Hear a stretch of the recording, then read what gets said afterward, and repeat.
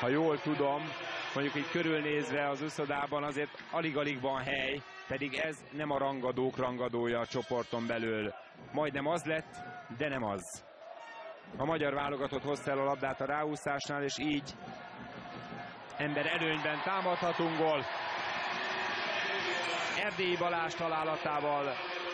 10-4 a mérkőzés állása.